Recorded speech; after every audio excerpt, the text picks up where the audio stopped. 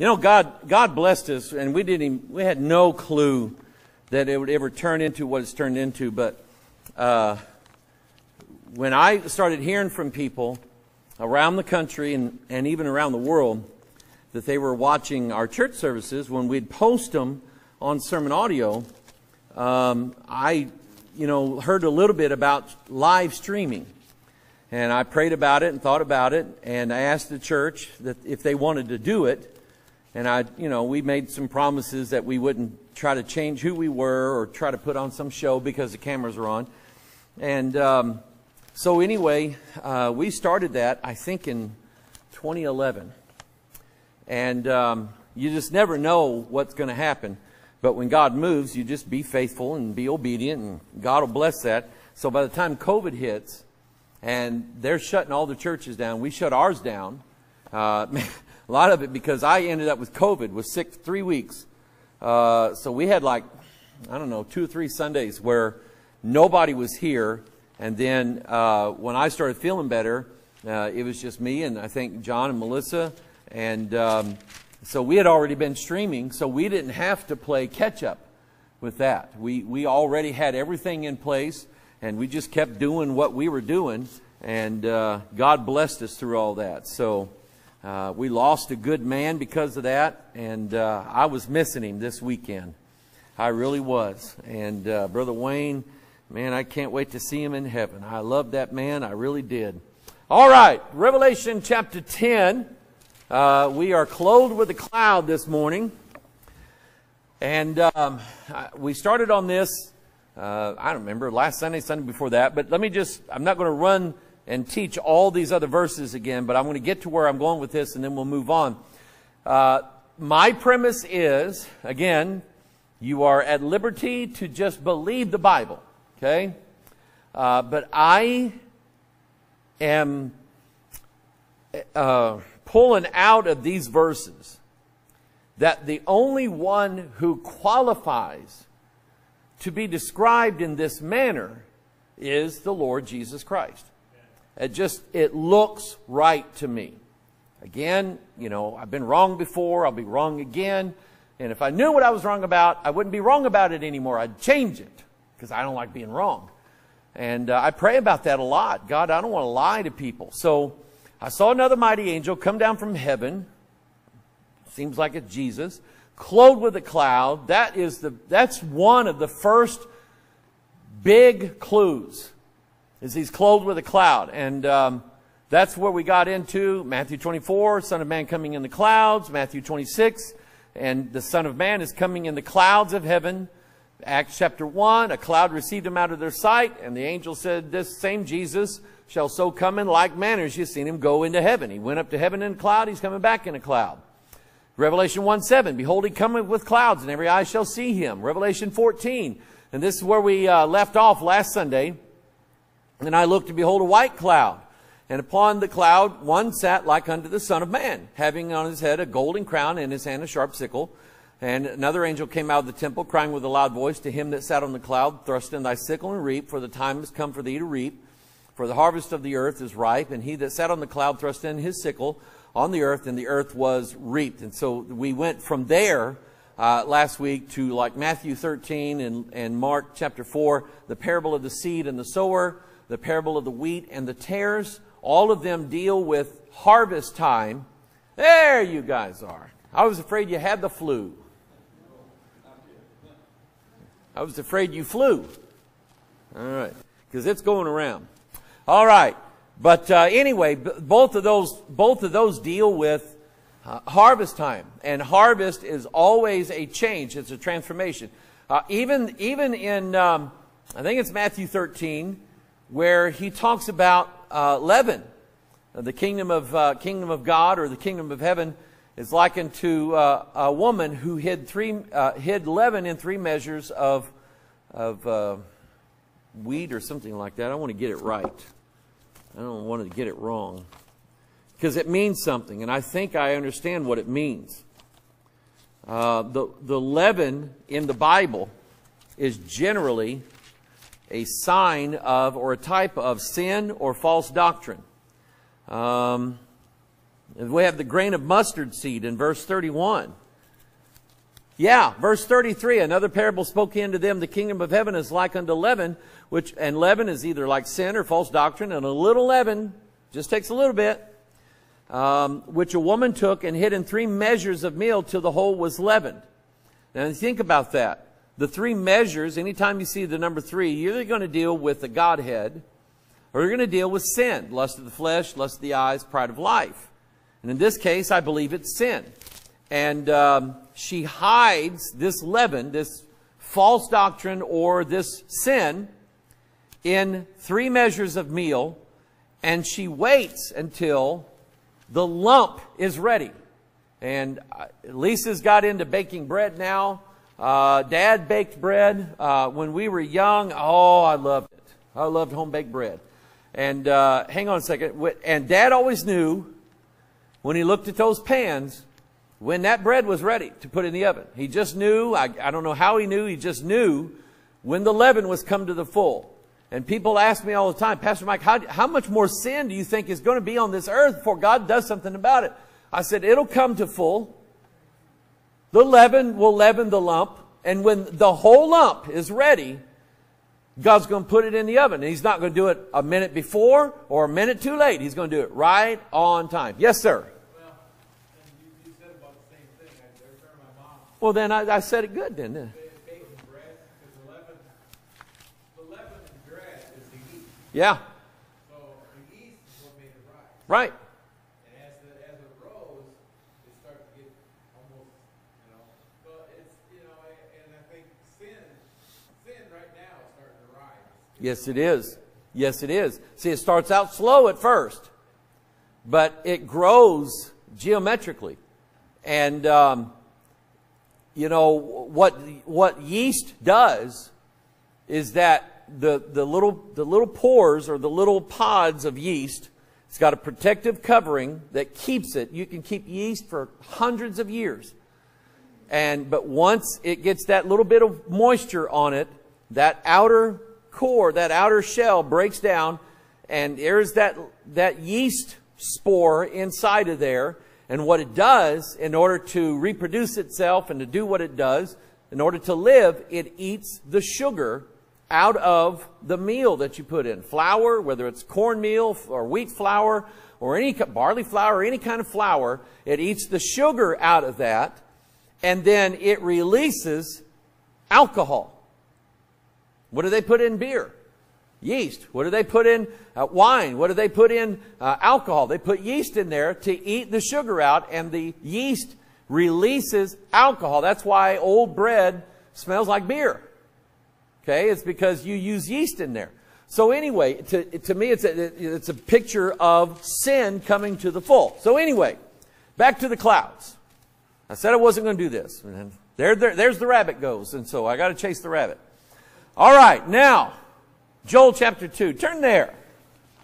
Follow along with me. Joel chapter 2. We're going to look at a day that's coming. There is a lot mentioned in the Bible about a certain day. That certain day, I think, is fulfilled both in a 24-hour day and fulfilled also in a 1,000-year day. A day with the Lord is as 1,000 years. That's in 2 Peter, and it's also in the Psalms. It's 2 witnesses. And so anyway, the day of the Lord, and I think the day of the evil day, mentioned in Ephesians chapter 6, the evil day is coming. And so you have the day of the Lord, you have the evil day, the day of the Lord's wrath. Those are just things that you can type in the Pure Bible Search software, or I found in an old used bookstore an old Strong's Concordance. And if you're not very good with a computer, but you want to be able to search the Bible, get a Strong's Concordance, because it has, this scholar wrote down every single word that was in the King James Bible, and put the verses that it was in there, and gives you a list of how many times it's in the Bible. And we have software that does that quicker, but it's still the same result. And so you can study things like the day of the Lord, the day of the Lord's coming, the day of the Lord Jesus, the day of God, the day of Christ, the evil day, so on and so on. Here in Joel 2, it's the day of the Lord. And he says, blow ye the trumpet in Zion. So we have a trumpet. That sort of goes along with 1 Corinthians 15. It also goes along with 1 Thessalonians chapter 4. So we have the trumpet in Zion, sound an alarm in my holy mountain. Let all the inhabitants of the land tremble, for the day of the Lord. There it is. There's that phrase. The day of the Lord cometh. And that day is nigh at hand. Now, we don't know how soon it's going to be and how God measures how soon. But I promise you, I think God's people know how to look at a lump and say, I think we're close. Amen? We'd have to. If we know the Bible and we know sin and we know how it affects people and what it does, and if we look around honestly at our own culture here in America, we are a very sinful nation. No wonder the whole sodomite crowd, the whole, I watched a stupid video this morning. I had to repent. It come up in my YouTube feed, and it was this girl. She's probably about 20 years old. She's complaining to the world now that she went to the physical therapy place to have physical therapy done. And she said, the therapist that I had never did get my pronouns right. And I told him, I am them, they, or those, or whatever. And she said, he never did get that right. And then she said, then I got gender dysphoric because he made me do an exercise that made my head go down and touch my chest. And of course, she's a woman, right? She doesn't want to be reminded that she has female features. And so she blamed the therapist. That's America for you. It is. That's what, see, the sin of sodomy is not the cause. It's the effect. When you read Ezekiel 16, God said, you're like your sister Sodom. And he said the sin of Sodom was pride, an abundance of idleness, and the fullness of bread. That's America. And he said that's what brings on the sin, and sin left unchecked and untempered, eventually you become Sodom. And God has to destroy Sodom. Yeah, he was vexed with it. And, you know, the Bible in Genesis 13 mentions that he pitched his tent towards Sodom. But it sort of leaves the idea that he didn't move into Sodom. Well, when the two angels catch up with him, where is he? Right inside the gate, right inside Sodom.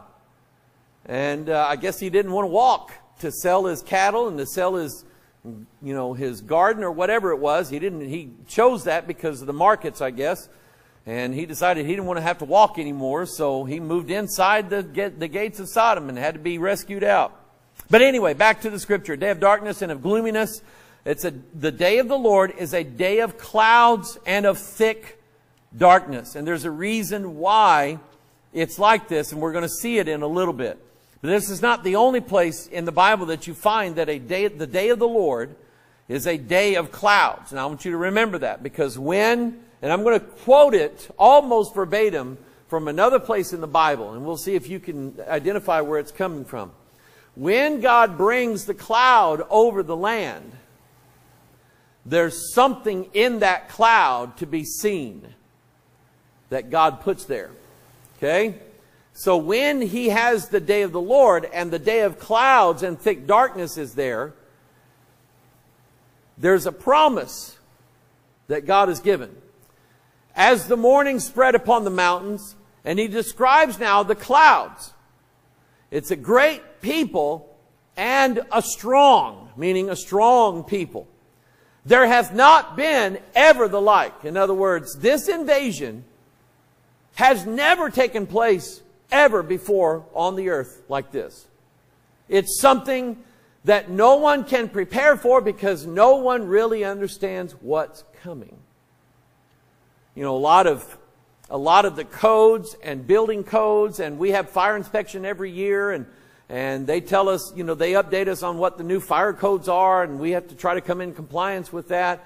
And a lot of those are based upon houses or buildings that have burnt down or things that have happened, and you learn that this is a possibility. So, you know, let's do away with this. We used to have a fire guy from the Festus Fire Department come over when he did his inspection, and Rose would tell you he had a habit. He would go around and pick up all those little brown extension cords. You know, they're about this long and they're real thin. They're brown. They got several places to plug in stuff. And he said, this is not really an extension cord. He said, it's a fuse for a bomb. And he didn't do this with us, but I was told that he would go in other places, and if he found them, he'd cut them up so they couldn't use them again. He never did that with us. He just handed them to me, and he said, I don't want to see these next year. Okay. So as soon as he leave, I'd give them back to Rose. I said, whatever, I don't care. But anyway, I guess he knows what starts a fire. Amen. But it's a day of clouds, thick darkness, as the morning spread upon the mountains, a great people and a strong. There's never been ever the like, neither shall be any more after it, even to the years of many generations. So there is an army coming that's going to be like a cloud. In Zephaniah chapter 1, it's the great day of the Lord is near. Here we have, blow you the trumpet in Zion, for the day of the Lord cometh, for it is nigh at hand. Both of them are saying almost the same thing. Joel said it's nigh at hand. Zephaniah said the day is near, but it's the day of the Lord. It is near, and hasteth greatly. That means it's speeding up. Just like the leaven. Just like the leaven in the bread, when it gets to a certain point, it really starts to rise fast. Okay? And the mighty man shall cry there bitterly. That day is a day of wrath, a day of trouble and distress. I mean, think about it. God is finally going to deal with the sin of this world. And not just in our country, everywhere around the world. And there is not going to be anybody that escapes God's justice. It's a day of clouds. Let me go back. Verse 15, that day is a day of wrath, a day of trouble and distress, a day of wasteness and desolation, a day of darkness and gloominess, a day of clouds and thick darkness. That's a list here. Let me count that. That day is a day of wrath, a day of trouble and distress, a day of wasteness and desolation, a day of darkness and gloominess, a day of clouds and thick darkness. 9 things. 9 is the number for fruit bearing. A woman carries a baby for 9 months. Sarah was 90 when Isaac was born. And there are 9 fruits of the Spirit in the 9th book of the New Testament, in the book of Galatians. So anyway, 9 is the number for fruit bearing. That sort of, to me, goes into the whole harvest thing where the Son of Man is on the cloud. He's going to take his sickle and harvest the earth. But then he said in verse 16, what Joel said, it's a day of the trumpet, an alarm against the fenced cities and against the high towers. So the trumpet is the word of God. When John heard the voice behind him on the Lord's day, he said it sounded like a trumpet. And he turned and he saw Jesus standing there. So in Ezekiel 33, the responsibility of a watchman, my responsibility is to, and I told some people yesterday, because I mentioned some names of some well-known people who do not follow the Bible. And Joel Osteen was one of them, and Joyce Myers was one, and all of that garbage. And I told those people, look, I love you, but God didn't call me to make friends. He called me to tell the truth. I had to deal with that issue years ago. And I'm going to speak the truth. If you love the truth, then you'll love me. But if you don't love the truth, you won't like me. And it just so happened that the second talk I did yesterday was on Roman Catholicism. And I asked, is anybody here Roman Catholic? I'm expecting no hands. A lady raised her hand. And I said, who used to be former Catholics? And there were several there. Well, I pointed out not just the fallacy of the Catholic Mass and what's wrong with it biblically, but I dealt with the issue of these pedophile priests and all that. And so the lady came back to me, and I thought for a moment that maybe I had broke through something in her mind.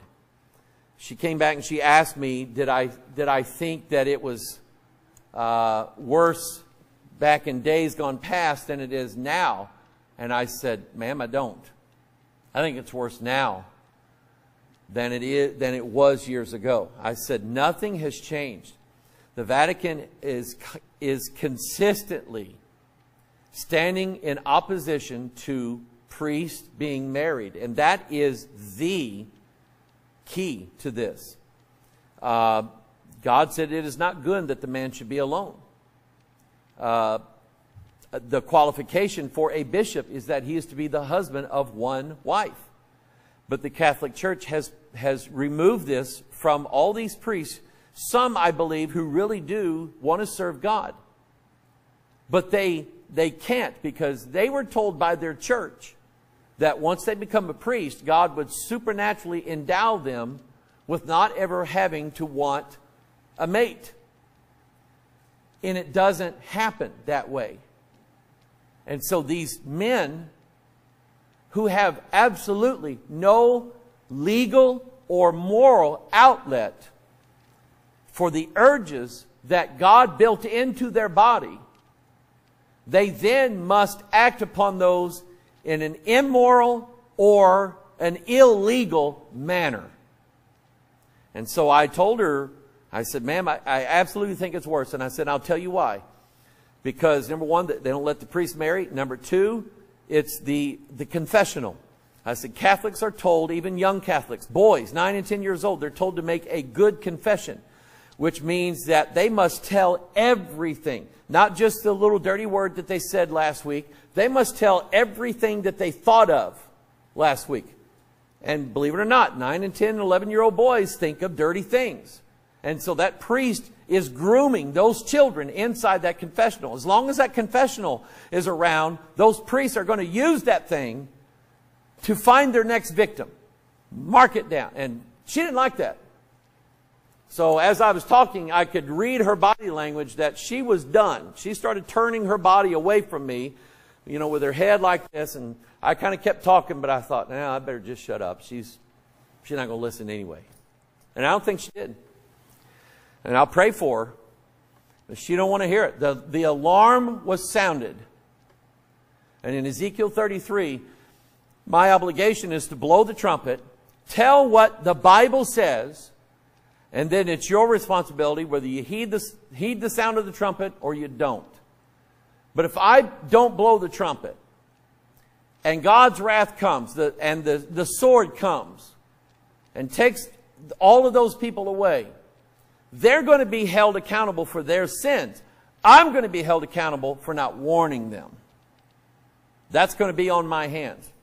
And I have failed at that already enough times to where I just don't want to fail at it again. But anyway, it's a day of trumpet and alarm against the fenced cities, against the high towers. Isaiah 44 verse 22. Look at this. So now, this is one of the reasons I like it. Why the day of the Lord is a day of clouds. Notice what he says in Isaiah 44:22. I have blotted out as a thick cloud thy transgressions, and as a cloud thy sins. Who's he talking to? Return unto me, for I have redeemed thee. Who's he talking to here? It's always Israel, isn't it? In the Old Testament especially. Unless God specifically mentions the Gentiles, this is about Israel. And God said, guess what I'm going to do? The day of the Lord is going to come. And it's a day of thick clouds and thick darkness and clouds. Don't be afraid of that.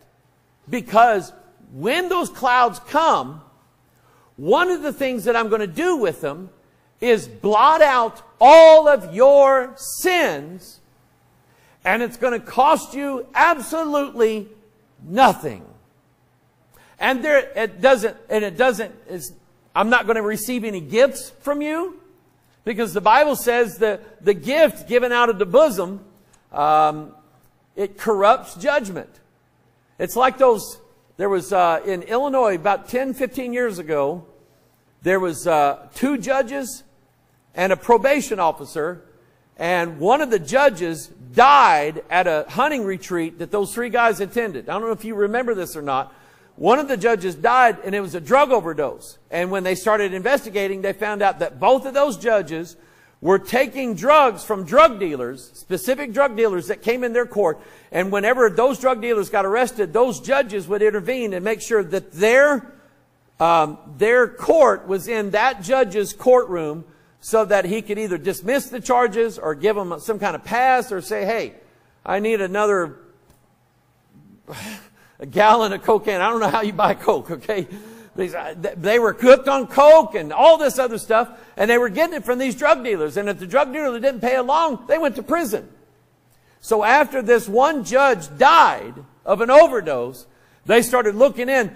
The lawyers came out, because they said, we're going to go through every client that we had in their courtroom, and we're going to get their case thrown out because of the corruption of that. A gift always corrupts the judgment of the person you give it to. When you're trying to buy somebody's friendship, or you're trying to buy somebody's loyalty, or you're trying to buy somebody's, membership or whatever, when you do that, you are corrupting what they think of you. They won't come after you. They won't come at you. I had to leave the denomination of my childhood, because if I was still in it, I would be seeking their favor. Because I did at a young age. I wanted to be seen. I wanted to be known. I wanted to be successful. I wanted everybody to say, when Mike Hoggard came to their lips, they would say nice things about me.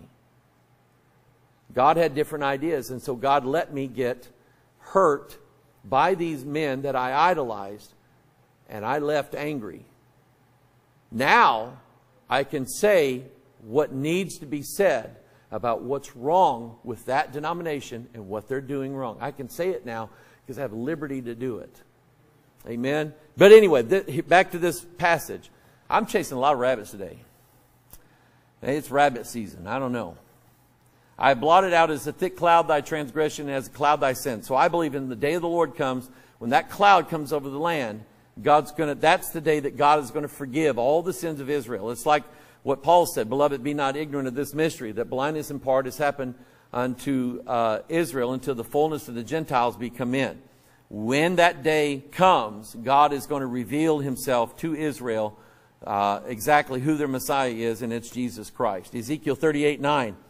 God said, thou shalt ascend. Now remember, the clouds, I believe, are an army. He said in Ezekiel 38 is about Gog, which is a chief prince, meaning it's a principality spirit. It rules over the people of Meshach and Tubal and the other nations. Thou shalt ascend and come like a storm. Thou shalt be like a cloud to cover the land, thou and all thy bands, and many people with thee. So the cloud that comes over the world is going to be this army that comes like a cloud. They'll be covering the land. Many people with thee. In verse 16, and thou shalt come up against my people of Israel as a cloud to cover the land. He says it again. It shall be in the latter days. So we know. Now, here's what I always want you to think about. Let me open up to Ezekiel 38. I'll get you to think about something that maybe you haven't thought of. And maybe it's just me being silly. But we'll see. This is verse 16. Let's see. They'll come as a cloud to cover the land. It shall be in the last days. Let's see here. Where does it say? Okay, verse 4. Look at verse 4. God says, I will turn thee back and put hooks into thy jaws, and I will bring thee forth all thine army, horses and horsemen. How many armies today fight with horses, fight on horseback? Did you fight on horseback? No? You fell off the horse, right? Yeah. We still have, I think, divisions in the military, like the 101st Cavalry. You were a cavalryman? No? You're... That was my point. Yeah, it was mechanized horses, right? Yeah. They still name them after that. But how many armies fight on horseback? None. That we know of. How many of them, it says, all of them clothed with all sorts of armor, even a great company with bucklers and shields, and all of them handling swords. How many armies fight with swords? None that we know of. Let's see, those should become like a cloud. That's verse 9. But anyway, if you read this chapter, you'll find out that they're fighting with things that nobody fights with anymore. And God said that this prophecy is a latter-day prophecy. It hasn't happened yet. So either the Bible doesn't mean what it says, or it does mean what it says, and it's a different kind of sword than what we know about. A bayonet? Yeah, it is. Yeah, but... Huh? A lightsaber. There you go. Yeah.